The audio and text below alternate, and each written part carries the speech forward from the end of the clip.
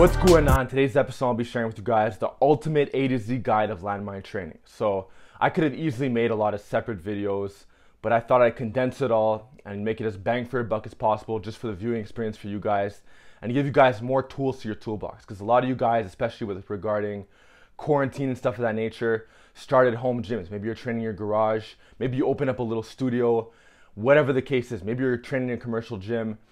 It doesn't really matter, but just know that you have more tools in your toolbox. You have more tools at your disposal than you think. And obviously, I always promote the basics. But with that being said, landmine training is also known as a form of barbell training. T-bar rows, landmine presses are still some forms of barbell training, at least to a certain extent. And this could give you a lot of variability in your training. So that way, if you're training in, let's say, a garage gym, you don't have to buy all these fancy machines because you have hundreds of exercises at your disposal just with the landmine alone. And great compound lifts as well, not just some isolation lifts you could throw in here and there. But even if you want those, that could be provided with the landmine. So that's what today's episode is all about. I'm gonna be giving you guys more tools for your toolbox. Do what you want with this video, do what you want with the exercises, and then let me know in the comment section below if you learn anything. So without further ado, let's get into it.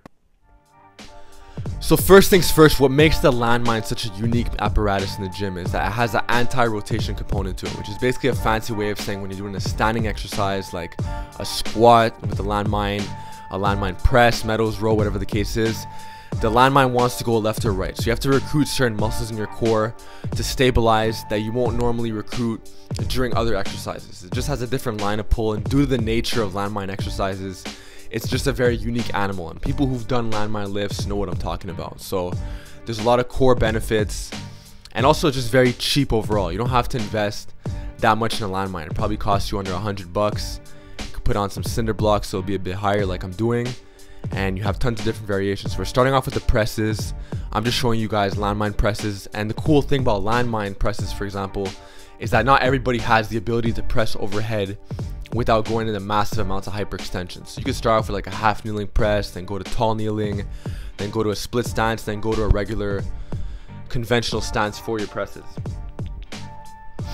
Now, as far as other variations, you could do the one arm clean and press as I'm doing now.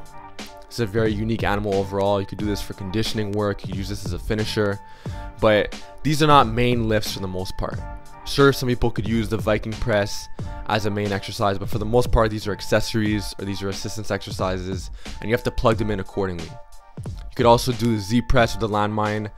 You could do lateral raises. You could do rear delt work, so you could do other parts of your shoulders.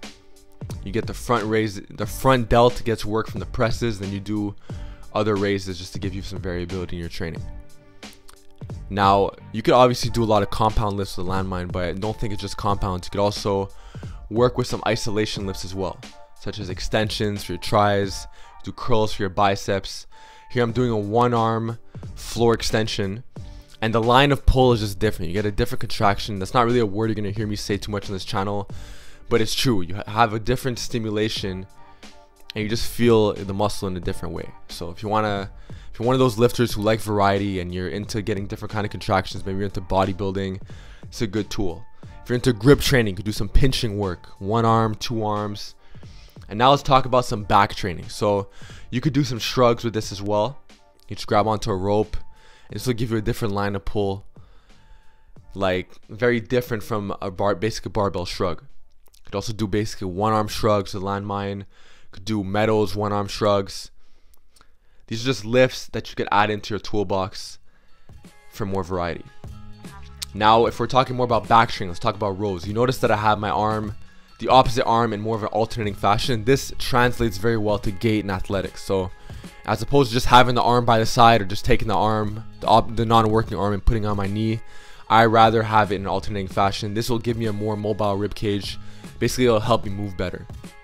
Now, if we're talking about lower body training, you could do the one arm RDL with split stance. You could do the medals RDL, and notice my other arm is still working. I'm not just keeping it by my side. I have that alternation in the mix. Now you could do some front loaded squatting variations. It's a good finisher for high reps. You could do like 4 sets of 25 on this, really fry your quads.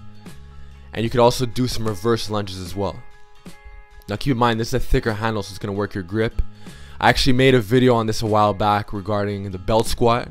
Ideally, you want to get on some higher boxes so you can go deeper. This is great to spare the low back. And you could also do reverse lunges with a one-arm zercher. This is great for getting that posterior ribcage expansion. Alright, so there you guys have it. That's Landmine Training 101, the A to Z guide. Let me know in the comment section below if you got any value at today's episode. Did you learn anything new? Did you get new exercise you're going to start adding into your toolbox? What exercise you're going to try this week that you learned from this video? Let me know in the comment section below, and I'll see you guys next time.